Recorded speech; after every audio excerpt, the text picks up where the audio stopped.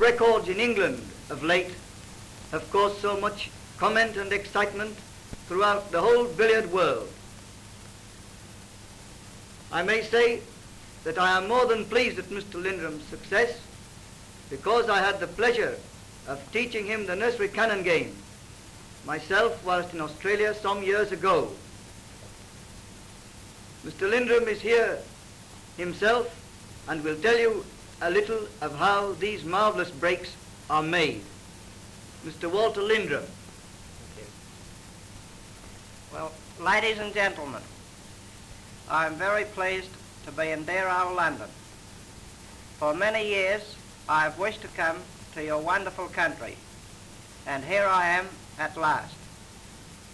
As Mr. Faulkener told you, when he came to Australia a few years ago, he showed me some points at the nursery cannon that I put into practice, and that is one of the reasons why I make so many thousand breaks. I will now try and show you some of the shots that go towards the building of my 1,000 breaks. My way of holding the cue. I hold it with the first finger and thumb and slightly balanced with the second finger, which causes a perfect wrist action, which means that the screw shots in billiards, which are played with the wrist, are most helpful. My way of making a bridge. Place the ball of the thumb perfectly firm on the table and bring the other two fingers out, and there you have a perfect bridge. Place the ball of the thumb on the table firmly, bring the other two fingers out, and there you have a perfect bridge. Of course, I'm using this bridge as a left-handed player, as I think most people know that I'm a left-handed billiard player. I think the backbone of the amateur's game is the in-off, knowing in billiards as the losing hazard. I will now show you the method that I use to reach the standard of red ball play that I have obtained with practice. First of all, I place the red ball on a spot. Then place 5 dotted rings just around. Then I go in off the red into the center pocket to bring the red ball back off the top cushion in between those spots. That gives a player the strength to play the shot always the same and not to vary. I will now show you how to make this stroke.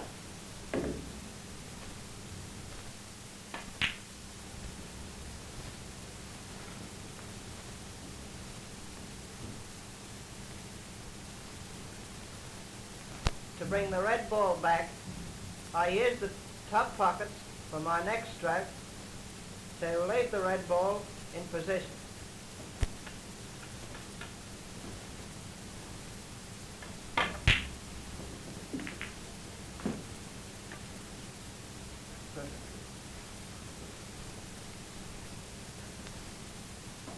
The drop cannon is the key to the top of the table position. I will play this stroke for you to leave the balls somewhere together at the top of the table.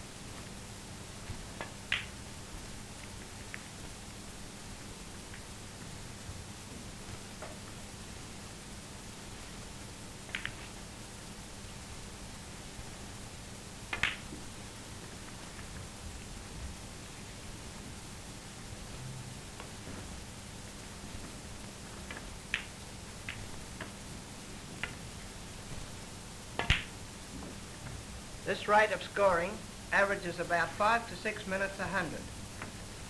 I will now try to bring the balls back for nursery cannon play.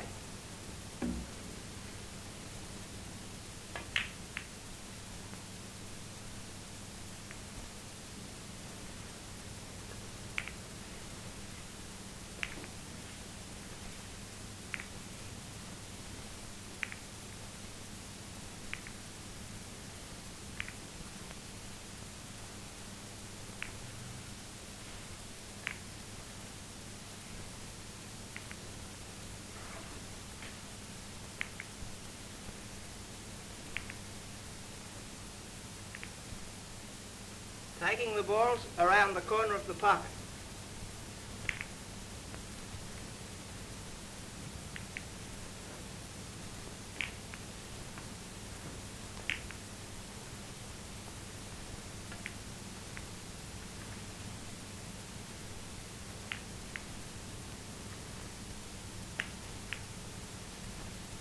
I will now show you the shot that was used by Claude Faulkener that I first saw in Australia in 1924.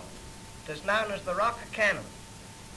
On completion of 35 cannons, we must strike the cushion, and this I will show you how it's done.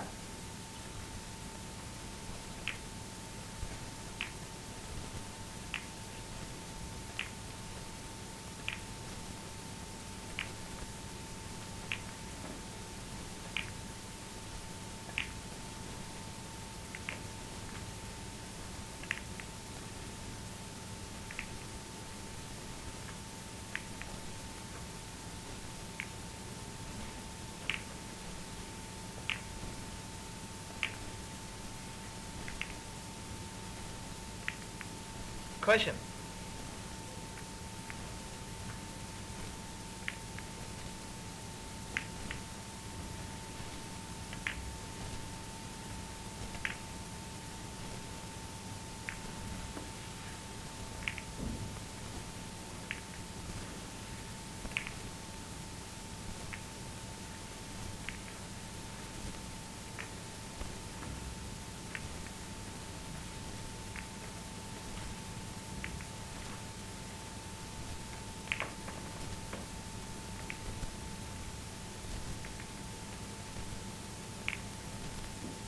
Before I finish, I would like to play a cannon twice around the table and a positional screw shot